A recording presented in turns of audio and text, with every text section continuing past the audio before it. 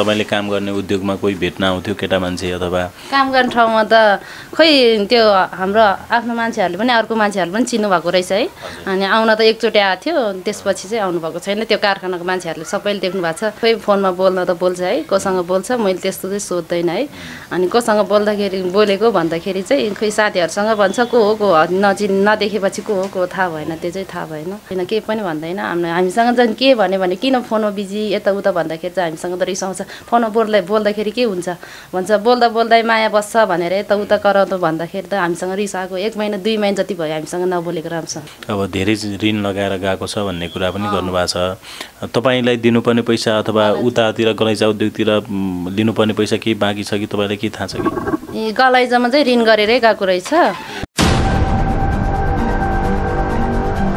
दर्शकहरू स्वागत छ र कान्छी माया तामाङलाई खोज्ने क्रम अझै पनि जारी छ र उहाँले एउटा गलैँचा उद्योगमा काम गर्नुहुन्थ्यो।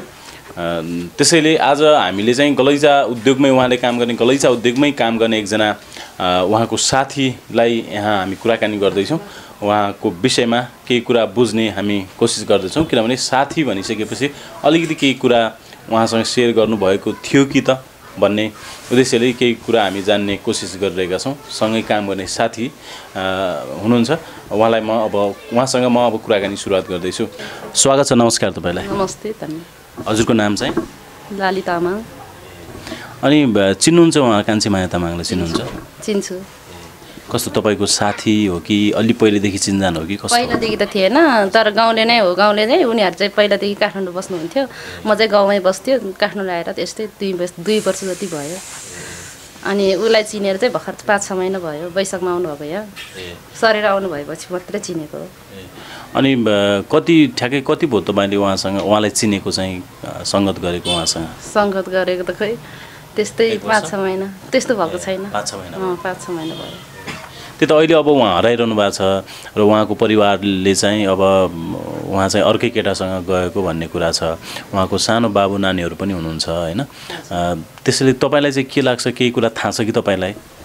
के कुरा त थाहा छैन। उनीहरूको खोइ फोनमा बोल्न त बोल्छ है, कोसँग बोल्छ मैले त्यस्तो चाहिँ सोध्दैन है। अनि कोसँग बोलेको भन्दाखेरि चाहिँ खोइ साथीहरूसँग भन्छ को हो नदेखेपछि को हो थाहा भएन, त्यो चाहिँ थाहा भएन। भनेपछि तपाईँहरू गलैँचा उद्योगमा काम गर्नुहुन्छ होइन? हजुर। भनेपछि त्यो काम गर्दै अनि फोनमा कुरा गर्दै गर्नुहुन्थ्यो उहाँ? हजुर। अब आफ्नै तान हुन्छ छुट्टै छुट्टै। अनि कोसँग बोलेको के भनेर त किन उयो गरेर बस्नु भनेर हामीलाई त त्यस्तो के थाहा त। अनि त्यत्रो छोराछोरी भएको मान्छे त्यस्तो हुन्छ भनेर के थाहा। उहाँको स्वभाव चाहिँ कस्तो थियो? अलि बढी खर्च गर्ने अथवा अलि च्याटचुट पर्ने, मेकअपहरू गर्ने यताउता थियो? त्यस्तो मेकअप सेकअप गर्ने पनि थिएन। त्यस्तो यो लाजलु थियो मान्छे चाहिँ। मान्छेहरू देख्दाखेरि यसो केटा मान्छेहरू देख्दाखेरि नि लाजलु नै थियो। हामी चाहिँ बरु बोल्छ है, जुन मान्छे देख्दा नि बोल्छ, ऊ चाहिँ लजालु थियो हुन त। खोइ अब लजालु मान्छेहरू चाहिँ त्यस्तो हुँदो रहेछ, त्यो त थाहा भएन हामीलाई। त्यो भन्नाले अलिक कम बोल्ने, लजाउने खालको त्यस्तो हुनुहुन्थ्यो।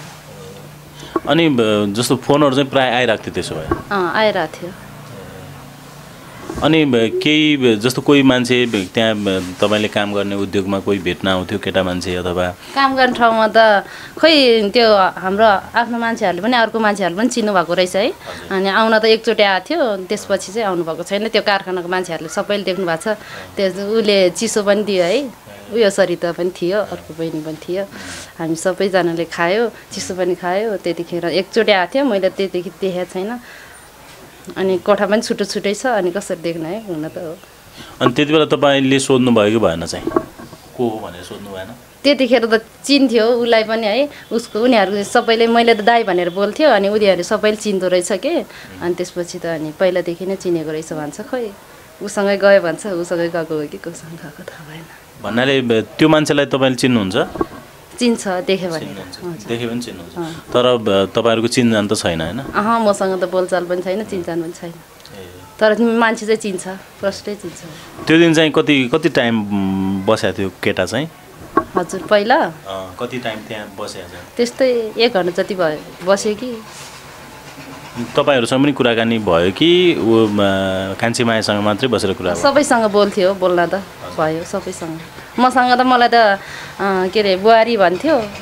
मलाई सबैजनाले बुहारी नै भन्छ, त्यसरी मैले दाइ भन्छ। उसँगै गएको सङ्घ गरेको छ सबैजनाले। भनेपछि उहाँले चाहिँ ठ्याक्कै मेरो साथी भनेर चिनाउनु भयो कि अथवा मेरो कोही आफन्त दाइ भनेर चिनाउनु भयो कि केही भनेर त चिनाउनु भयो होला नि तपाईँहरूलाई? चिनाउँदाखेरि खै साथी भन्थ्यो दाइ भन्थ्यो के थाहा, मलाई त थाहा छैन। पहिलादेखि नै उनीहरूले चाहिँ चिनेको रहेछ, मैले त चिनेको त धेरै भएको छैन, त्यतिखेरदेखि मात्रै हो। अनि अरू त्यहाँ गलैँचा उद्योगमा काम गर्ने अरूहरूले पनि चिन्नुहुन्छ होइन? चिन्नुहुन्छ, देख्यो भने सबैजनाले चिन्नुहुन्छ, त्यहाँ आउनु भएको छ अनि त्यही भएर। भनेपछि त्यसपछि अरूले चाहिँ के भन्नुभयो त्यति बेला? त्यहाँ काम गर्ने कतिजना हुनुहुन्थ्यो तपाईँहरू चाहिँ? त्यस्तै 10-12 जना जति होला। तपाईँहरूले शङ्का त अलिकति भयो होला होइन? पक्कै शङ्का थिएन, त्यस्तो शङ्का थिएन हामीलाई त, त्यस्तो बिग्रिलो जस्तो पनि थिएन। खोइ कसरी हो के भयो थाहा भएन त्यो त। कति एजको छ केटा चाहिँ? कति उमेर कति जति छ? केटा त खोइ त्यस्तै 30 वर्ष जति हो कि। 30 वर्ष जति।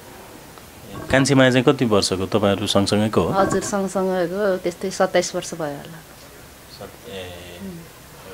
जस्तो तपाईँले गाउँ पनि अब सँगै भन्नुभयो होइन?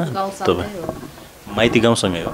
माइती गाउँ घर पनि, माइती गाउँ चाहिँ सँगै होइन, माइती गाउँ चाहिँ छुट्टै हो, घर गाउँ चाहिँ सँगै हो। माइती गाउँ त टाढो हो, त्यही भएर मैले पहिला त चिनेको थिएन।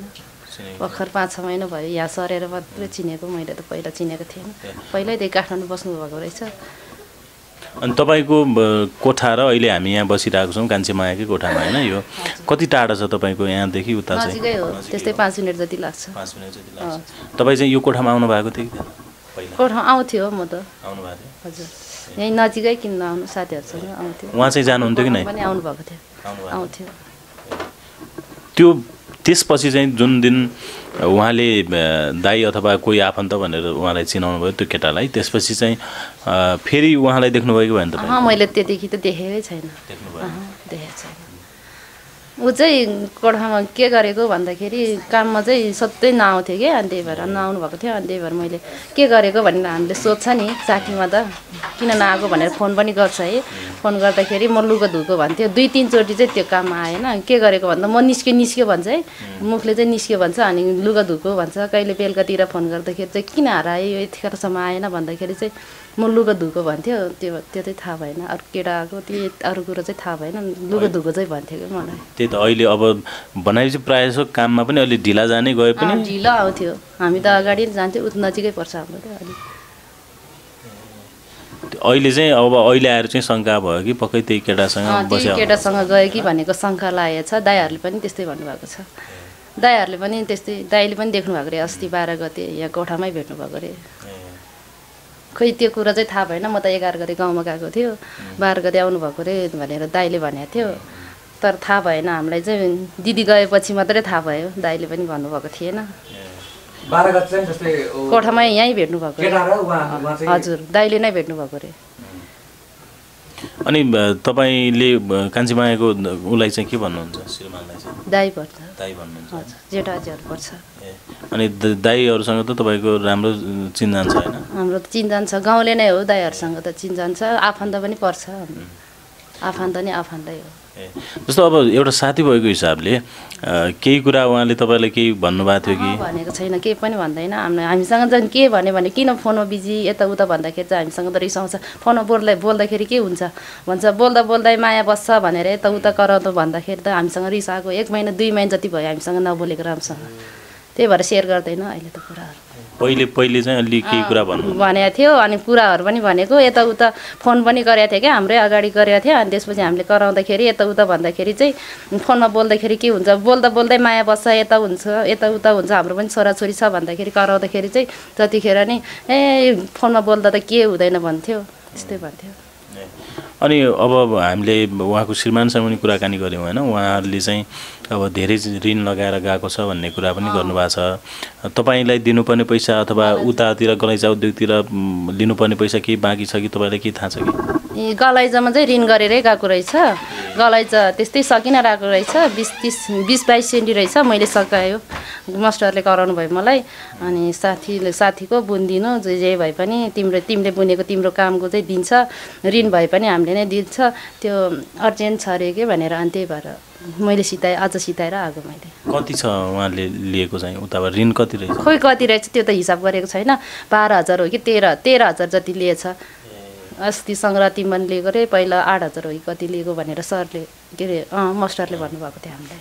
अनि कति कमाउनुहुन्थ्यो उहाँले चाहिँ त्यो गलैँचाबाट चाहिँ कति आम्दानी गर्नुहुन्थ्यो अनुमान तपाईँ? सरसर बुन्यो भने त्यस्तै 10-12 हजार कमाउँथ्यो। सरसर बुन्दैन भने त्यति नै कमाउँदैन, बुन्दैन नि त्यति, काम गर्दैन उसले त्यति, काममै त्यति जाँदैन। कहिले के गरे भन्छ कहिले के गरे भन्छ, गोडातिरै बिजी भएको छ, के गर्छ थाहा भएन। जस्तो अब एउटा नानी रहेछन् सानी, एउटा बाबु रहेछ, बाबु नानीलाई चाहिँ गलैँचा उद्योगतिर कहिले लानुहुन्थ्यो? बेलुकातिर स्कुल छुट्टी भएपछि लान्थ्यो कहिले कहिले। हजुर सधैँ त लाँदैन थियो। अनि कहिले जस्तो अब ढिलो भइसकेपछि कहिलेकाहीँ तपाईँले कतै घुम्न गएको देख्नुभयो उहाँलाई? मैले देखेन, त्यस्तो त देखेन। मसँग सङ्गत गरेको धेरै भएको छैन, त्यो त थाहा भएन। पहिला सायमपुतिरै बस्नुभएको रहेछ, त्यो थाहा भएन मलाई त। श्रीमानको विषयमा केही भन्नुभएको थियो कि? श्रीमान झगडा भएको भन्थ्यो। मसँग त जतिखेर रिसाउँछ यस्तो उता भन्थ्यो, खोइ थाहा भएन हामीलाई त के थाहा नि किन कराएको यताउता भन्दाखेरि उनै वस्तु त्यस्तै छ के गर्नु भन्छ, अनि मिलेर बस्नुपर्छ यताउता भन्दाखेरि झन् रिसाउँछ। अब के गर्नु। त्यही त अब उहाँ चाहिँ अब सानो बच्चाहरूलाई छोडेर जानुभयो, त्यही पनि अब 7-8 लाख रुपियाँ ऋण रहेछ उहाँहरूको होइन। केही बिचमा चाहिँ केही कुरा कन्ट्याक्ट भयो पनि भन्नुभएको छ उहाँको श्रीमानले। यो भिडियो चाहिँ पक्कै पनि अब युट्युब त चलाउनुहुन्छ होला उहाँले पनि? चलाउनुहुन्छ, फेसबुक सबै चलाउनुहुन्छ। पक्कै पनि अब यो भिडियो उहाँले हेर्दै हुनुहुन्छ होला। अब एउटा तपाईँ साथी भएको हिसाबले र साना नानी बाबुहरूलाई हेरेर उहाँको छोराछोरीलाई हेरेर चाहिँ केही भन्न चाहनुहुन्छ उहाँलाई? सानो बाबु नानी छ, छिटै आउनु बरु यताउता जे भए पनि मिलाउँछु बरु छिटै आउनु भन्न चाहन्छु। त्यस्तो पाप नै देखेको छ हेर्दाखेरि। बच्चाहरू सानो सानै छ, आफूले के गरेर खान सक्ने भएको छैन, अनि त्यही भएर भन्नाले छिटै फर्केर आऊ भनेर भन्नु। हजुर हजुर धन्यवाद।